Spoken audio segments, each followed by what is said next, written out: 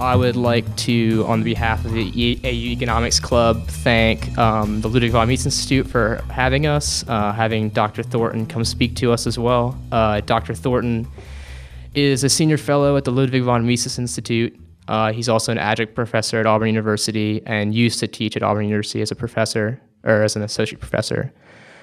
I know many of you guys have had his class at Auburn, probably one of my favorites. We talked about, a lot of really interesting things, so I was really excited to get Dr. Thornton to come up and speak to us as a club. All right, thank you, Dr. Thornton.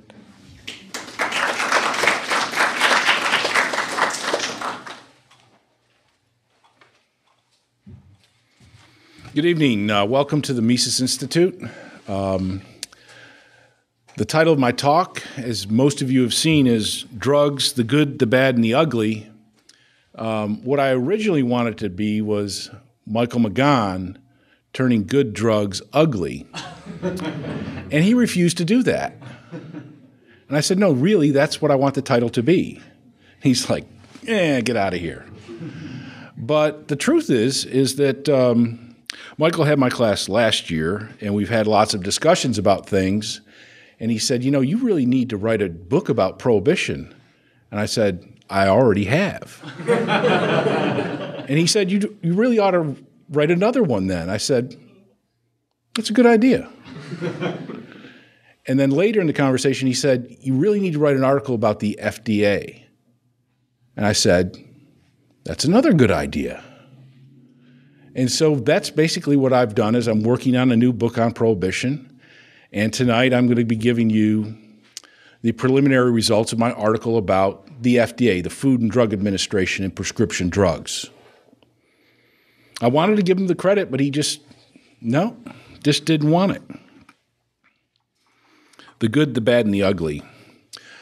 There's a lot of stories out there, a lot of bad things, a lot of crazy things happening in the United States in particular that are very troubling. And it's only if you really dig down deep into the stories that you find an unusual commonality. Things like the Batman killings in Aurora, Colorado.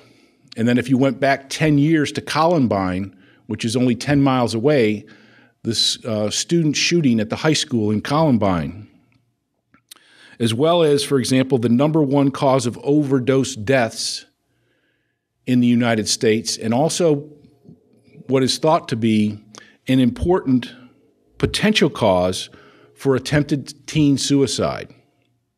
That's prescription drugs approved as safe and effective by the Food and Drug Administration, or the FDA.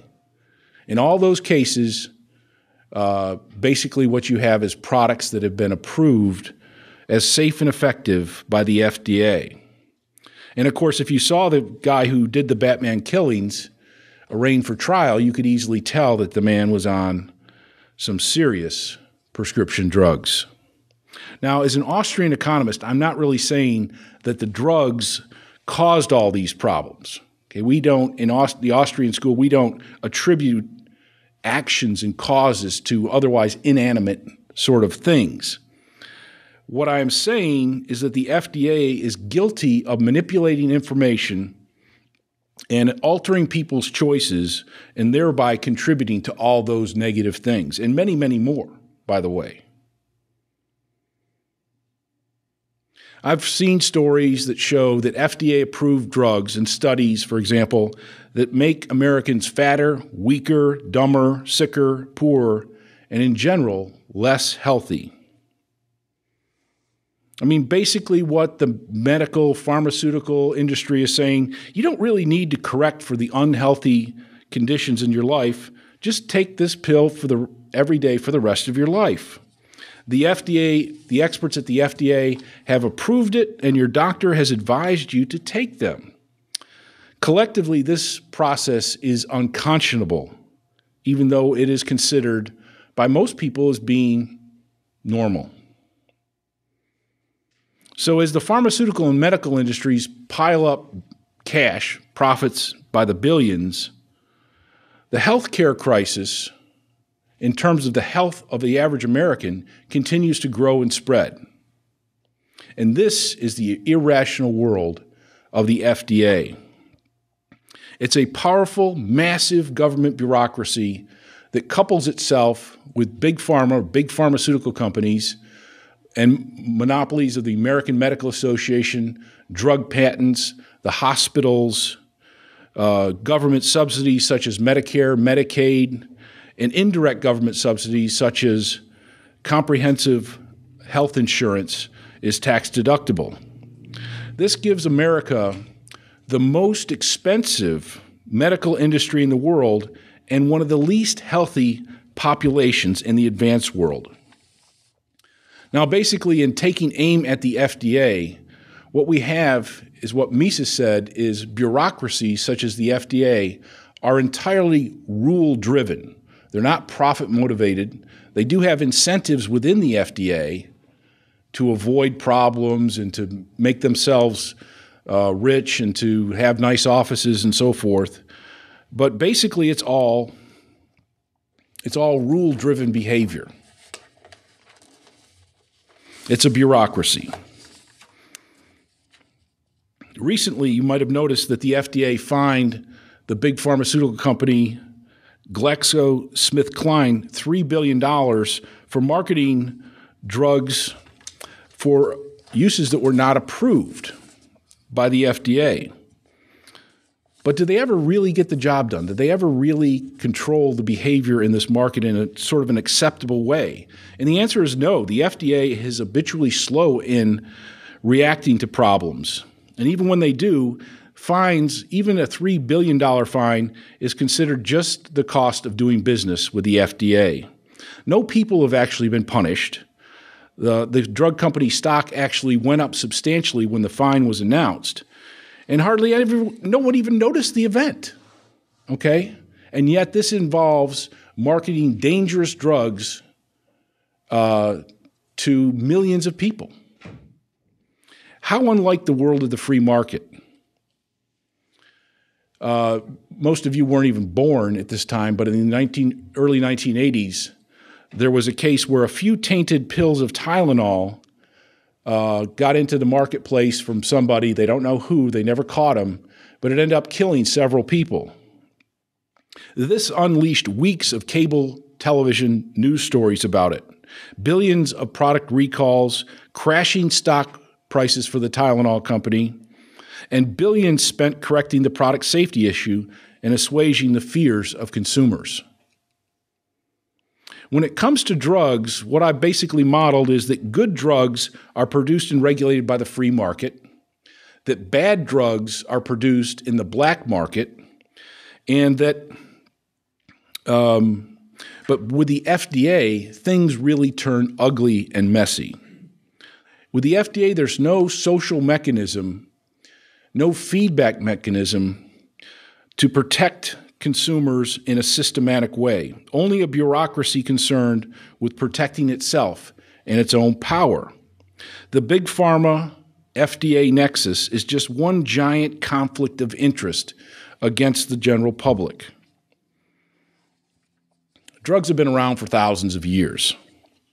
We now consume more products that are called drugs than ever before. And there's no denying the benefit of drugs and the economic value of drugs.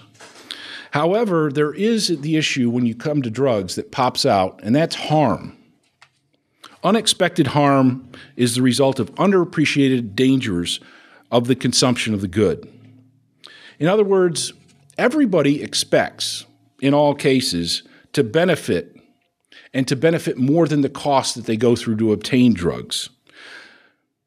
Our expectation does include some concerns for harm,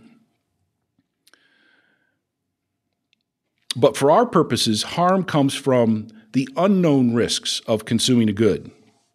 And in the case of drugs and drug-like products, we see and can see large systematic errors on the part of consumers who are harmed as a result. And this usually doesn't happen. With most goods, there's not systematic, ongoing harm to consumers. So there's very few examples. One example is the American Medical Association doctors as well as the U.S. government, helped promote cigarette smoking during the 30s and 40s and 50s. Now, when you say that, most people won't believe you, but it was actually the U.S. government. They would give away free cigarettes to people in the military, so you could smoke an unlimited amount of cigarettes as long as you had matches. And the American Medical Association put advertisings for cigarettes in their academic journals and endorsed certain brands of cigarettes, which was kind of a new way of consuming tobacco where you inhaled all the smoke down into your lungs, which of course we now know can lead to problems like lung cancer and heart disease. But yeah, it was right there with doctors saying, like for Camel cigarettes, not a cough in a carload, implying that an entire railroad car filled with Camel cigarettes wouldn't cause you to even have one cough. So, but that's kind of a rare thing. Systematic errors in the case here include choices made about pharmaceutical drugs where the physical and psychological harm are not properly anticipated because of the FDA's seal of approval.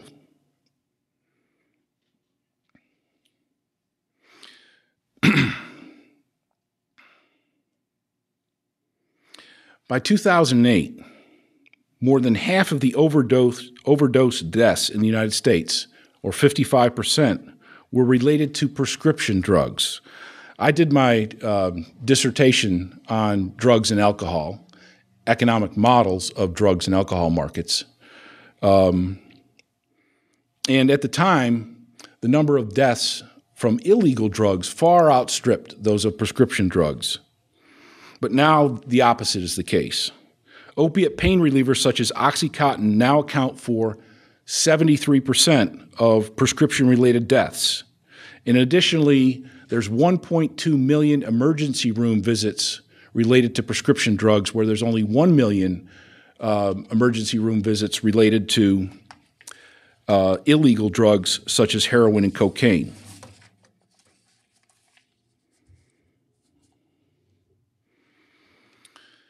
So basically, the FDA provides us with a black box of information. It says it gives the seal of approval, but it doesn't really give consumers any clear choice, any clear information about what is truly safe and effective. The determination of what drugs are safe and effective in a free marketplace would be much more open with greater oversight and review. Subject to third-party approval. We could well imagine that things like Consumer Reports or underwriters' laboratories that provide third-party, unbiased approval of certain products as safe and effective would emerge to help us understand drugs. So basically what I did in the paper was to break down the three different types of drugs, not by chemical nature or not by government classification. You know, the government has different classifications of drugs, and when anybody looks at these classifications, whether they're medical, scientific, policy, social workers, it doesn't matter who looks at these categories, they all want to move drugs from one category to another because the categories don't really make sense. What I've done here is to make economic categories, where, for example, good drugs are those drugs that are produced and regulated in a free market. Examples of this category include things like aspirin, milk of magnesia, preparation H, and laudanum, a form of opium. These drugs are characterized by high benefit, low cost, and low harm. So they don't cost you very much, they provide a lot of benefits, and there's not a lot of the secondary harm to your health as a result of using them. It would also include things like marijuana, alcohol, and tobacco, except that these drug categories have been under the influence of significant ongoing government intervention in the form of prohibition. So they're somewhere between good and bad, I suppose.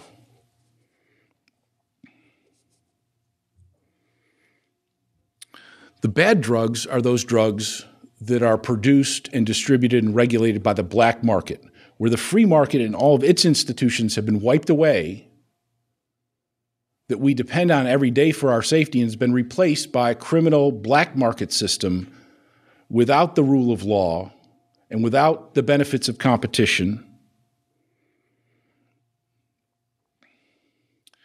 Drugs in this category include things like crystal meth, crack cocaine, heroin, and maybe even the hand sanitizer martini. I don't know if you've seen that, but alcohol is illegal for people under 21. It's very hard to get it. It's become even harder recently. And so teenagers and young adults, college students, have been buying hand sanitizer and having hand sanitizer martini parties where you squirt the stuff into your mouth.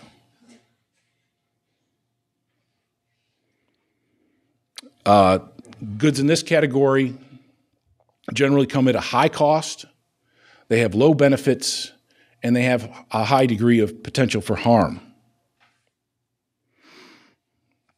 The ugly category consists of pharmaceutical drugs developed, governed, and approved under the FDA.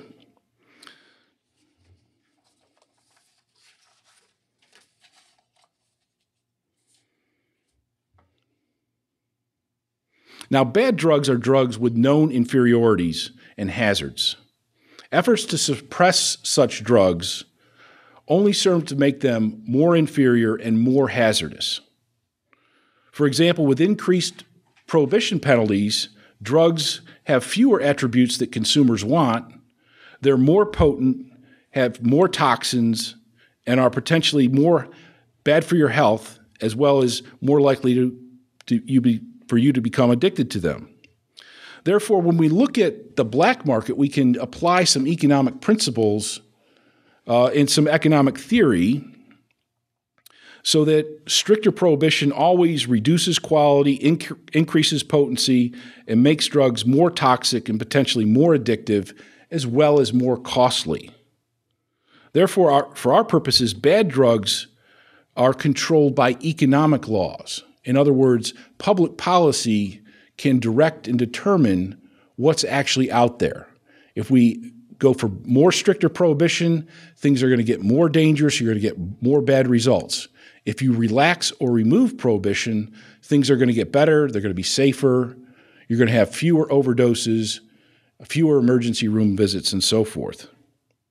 Ugly drugs are controlled less by economic laws and more the result simply of a bureaucratic process. As I said before, bureaucracies are driven by rules that are politically determined. In other words, what the FDA does is in large part determined by the political process, which of course doesn't know much about anything apparently, but certainly doesn't know medicine and pharmaceuticals. The results of the bureaucratic process, if you were to actually study the FDA and look what it was doing, they appear to us as both mechanical in terms of its process. Every drug has to basically go through the same testing procedure, when in fact the products and the drugs that they're studying are very different on a case-to-case basis. But it's a very mechanical process. And the results seem fairly arbitrary to us. So that, for example, all drugs, let's say, have to have laboratory testing, they have to have testing with animals, and then they have to go through 3 stages of trials on actual human beings. Okay, and yet there can be a drug that's invented and produced in Germany, and the Germans have been using it quite regularly and effectively for years, and yet the FDA still would want the American dealer of this product to go through the same exact process.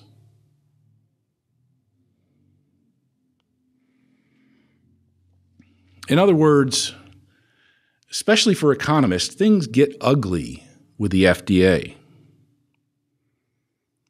And economists have established some well-known results of FDA approval testing. It has already been established, for example, that the FDA does not eliminate all unsafe drugs from the marketplace. In other words, it lets plenty of very dangerous drugs into the marketplace. It's also well known that the FDA approval process dramatically increases the cost of pharmaceutical drugs. I don't know what the current process is, but it used to take 10 years and cost hundreds of millions of dollars. I understand now it's billion or billions of dollars to get a drug through.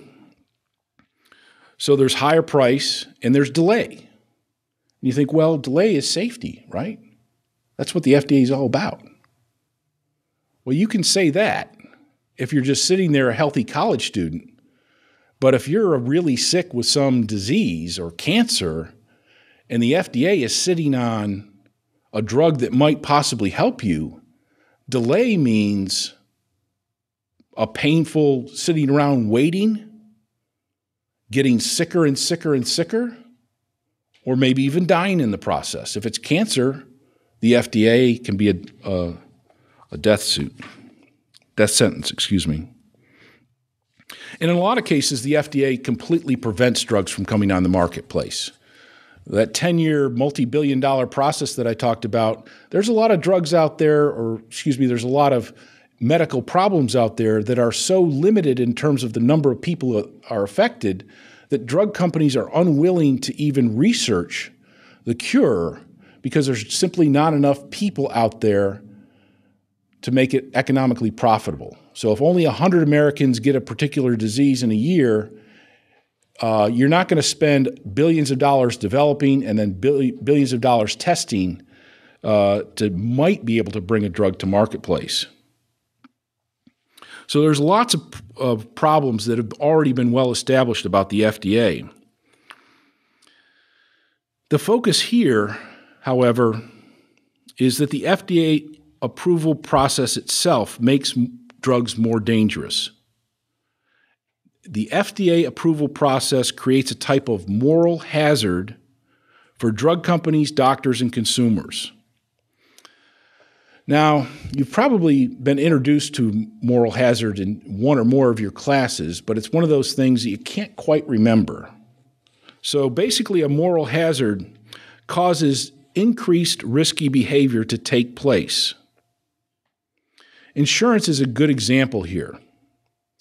Now, if these people were given free insurance on their cell phone, and the people on the other side of the room were prevented from buying insurance for their cell phone, you'd see systematic differences in their behaviors. This group would be bringing their cell phone out to the bar, 2 o'clock in the morning, to the beach. Who needs a protective cover on their cell phones because it's insured? This side, very careful, leave their cell phone in the car, leave it at home, buy a protective case for it. But the insurance in this case has created a moral hazard where these people are taking more risks and fewer precautions. With the FDA-approved drugs, consumers take on increased risks. However, they are not insured against these risks. They are assured. They are assured that the drugs are safe and effective.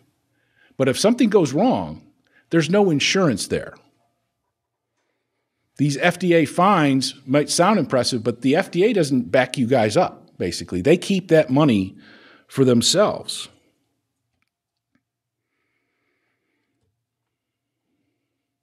So the FDA's approved it. Your doctor's prescribed it for you. So what are consumers supposed to make of that? You're supposed to take those drugs.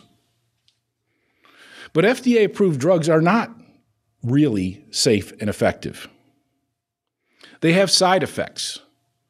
These side effects can be dangerous.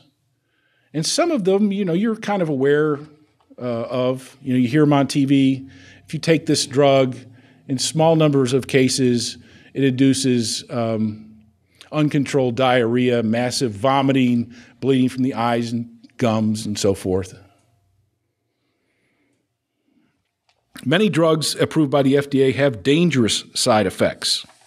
And of course, many people in America take more than one drug, so that there's dangerous drug interactions that can come from these things. Many drugs are not effective, especially for subgroups within the population. And many of these high-profile drugs that are supposed to be so great have not passed any kind of cost-benefit analysis. Particularly disturbing for me is that FDA approval helps shield pharmaceutical companies from liability resulting from damages. After all, the FDA, the experts in the area, have approved the drugs as safe and effective and have approved their labeling of the products.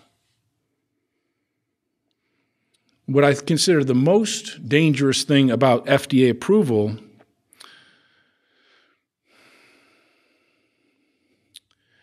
is that people simply rely on FDA-approved drugs rather than applying more straightforward means of addressing health issues, such as lifestyle changes.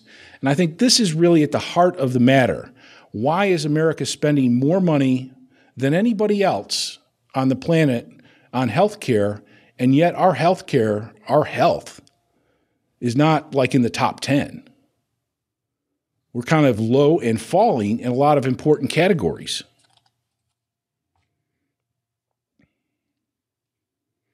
For example, many health concerns such as high blood pressure, high cholesterol, heart disease, type 2 diabetes can often be addressed with changes in nutrition, diet, and exercise, changes in your environment. There are many diseases out there, many of the leading diseases in the United States, where those lifestyle changes can make a big difference. Obviously, not in every case. And that is where FDA-approved drugs, prescription drugs, should have a role to play. The tremendous advantages of changes in lifestyle is that if you change your lifestyle to prevent the initial health problems, you can also prevent future health problems. So, for example, if you lose weight to control your blood pressure, you may prevent high cholesterol, you may reduce your risk of heart disease and so forth. But rather than being responsible for your health care, Americans have become passive consumers and absorbers of health care, particularly in the case of prescription drugs. And of course, if you have comprehensive health insurance, that only makes things worse because you're more or less immune to price. The result is just a tremendous overconsumption of what I consider dangerous products.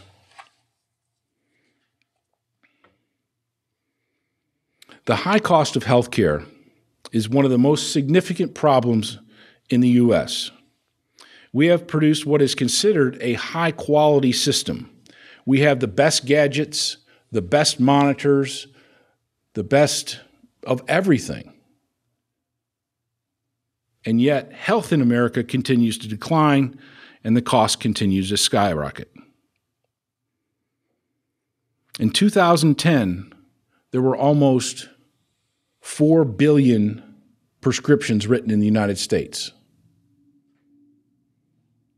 4 billion. It's actually 3,999,000,000 prescriptions. That's 12.5 prescriptions for every person in the United States. And of course, there's a lot of people who aren't taking any prescriptions at all. So I'm not sure what that means for the average medicine cabinet, but I think that's the business you guys should be looking at, is the medicine cabinet building industry. I know it's a problem. I mean, you go to people's houses and the prescriptions are in the kitchen on the countertop. If you open them up, they start falling out. They're everywhere. That's a lot of prescriptions. I had to go back like 4 times to check that figure. I could not believe it. The moral hazard of FDA approval, of course, is exacerbated by insurance. Only 7% of prescriptions are paid for with cash in the United States. And the average copay on prescriptions that are insured is only $10, while the average cost of a prescription is about $100. So consumers are not really paying the cost of a prescription. So when it comes to things like, oh, your cholesterol is a little high, you can either take this pill or go to the gym 5 days a week. Well, when you start weighing things like that, Americans have chosen the pill way. They've made drugs a cheap substitute for lifestyle changes, basically. Not only the most medicated population, but one of the most obese population and one of the least healthy populations in the world. The Pure Food and Drug Act of 1906 was supposed to make our food pure and to eliminate those so-called poisonous patented medicines. The FDA was established to accomplish those two goals. What they have achieved is a population that eats poisonous food and gobbles down tons, literally tons, of those patented medicines. Thank you for your attention.